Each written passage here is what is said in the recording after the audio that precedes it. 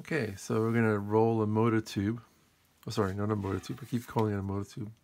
We're going to roll one of these motor sticks made out of C-grain balsa that's been sanded down to 1/2 mil or 0.02 inch thick.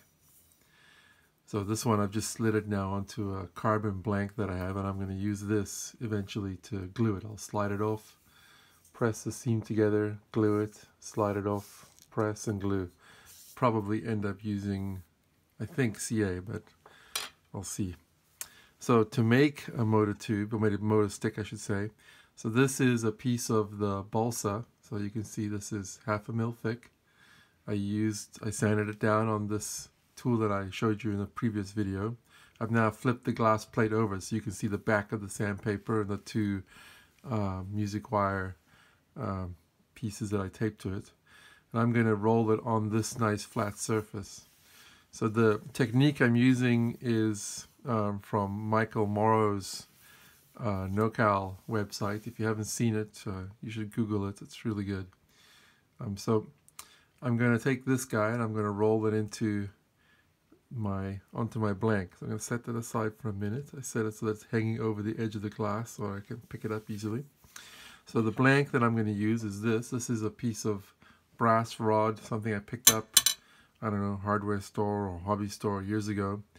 This one is, let's see,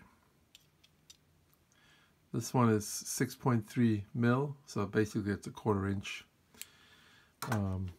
piece of brass rod. You can use something slightly larger. The plan for this model actually called for something more like this. This is like 7.4 mil, this carbon rod. So this was actually cut for this, but you can see that the balsa shrunk, so there's a bit of a gap. That's fine though. I'm going to just slide it off and actually use this blank as the tool for gluing the seam. So how to get from that piece of wet balsa, which by the way, this balsa was soaking overnight in a little tub. The one that is over here I only soaked for 2 or 3 hours. Basically I put it in a tub and watched a movie and then came back and rolled the motor tube, or motor stick I should say. Keep calling it a motor tube. I'm used to motor tubes because I fly F1B and P30 in outdoor jobs. I'm not used to flying airplanes with motor sticks. Okay, so how to do this.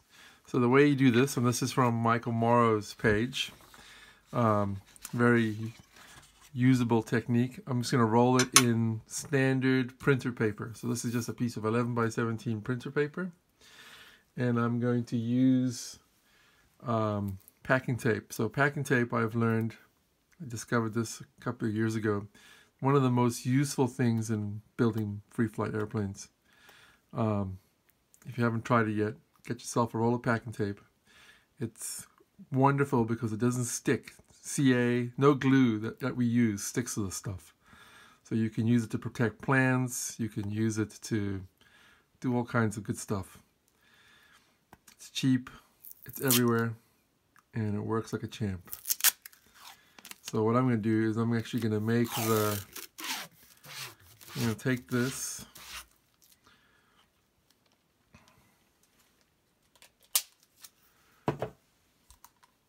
broken a piece off, and I'm actually going to lay it on the edge of my glass here, and I'm going to cut like a strip.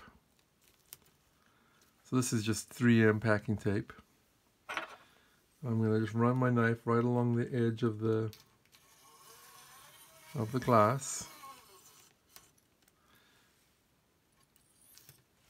So now I've created essentially a sellotape strip. Take my remaining tape and put it here. I got some tape from yesterday that I'm going to use to make little strips for. So I'm going to lift that. So this,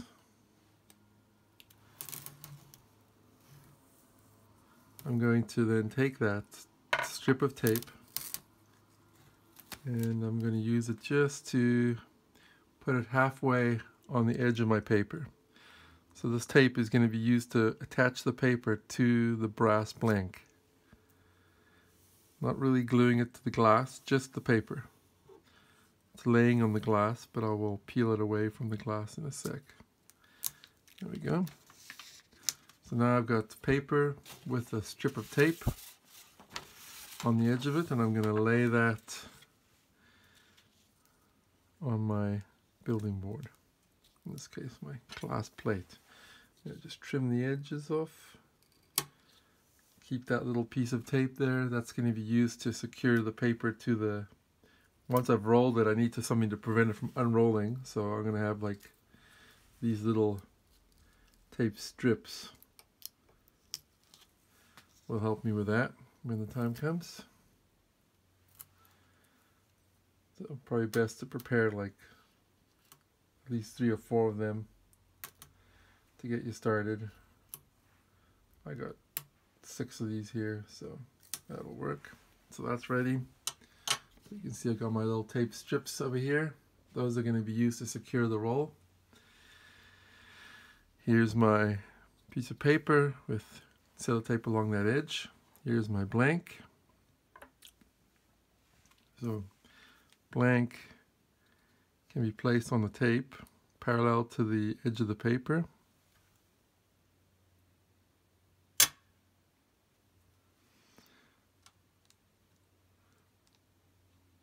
Rolling it backwards so that it picks up the very edge of the tape.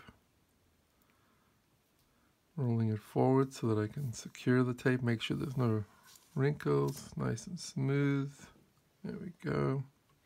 So that's essentially now, so the blank is now attached to this paper.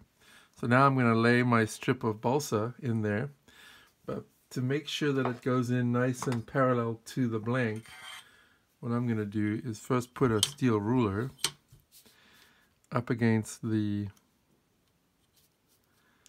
blank itself, and then I'm going to lay my piece of wet balsa right along the steel ruler.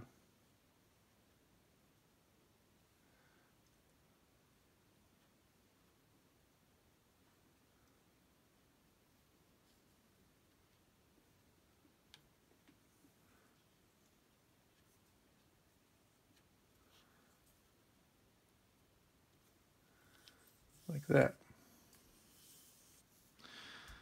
Lift the steel ruler out of there. So now I know that when I roll this, my blank is parallel to the edge of my balsa sheet.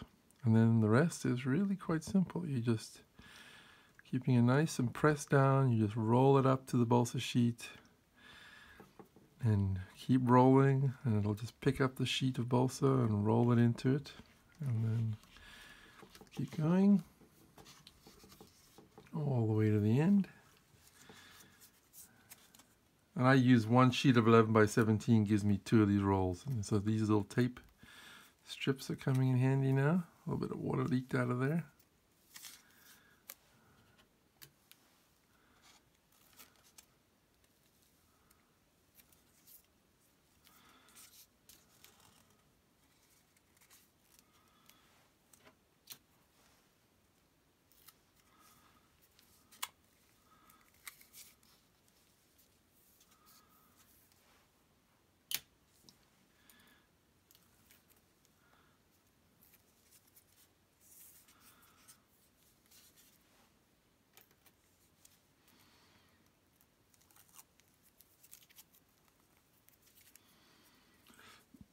And there you go. So now that's the rolled tube.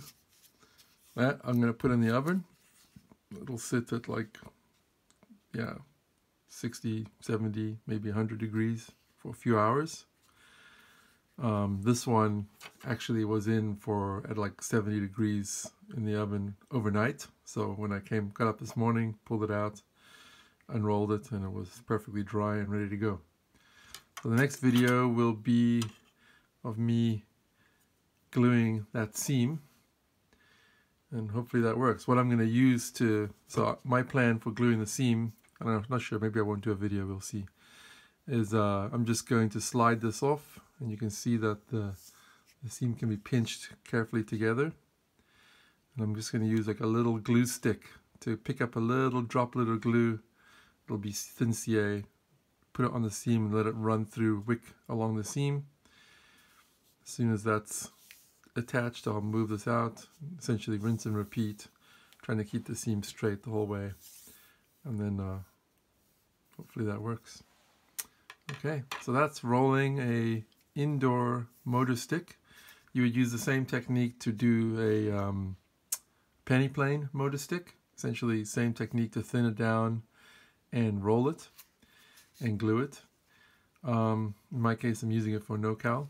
The next motor stick I roll will be a tapered one for the boom on this particular model, and I've got an old fiberglass fishing rod blank that I'm going to roll the boom on. Hopefully it works. Okay, so thanks for watching.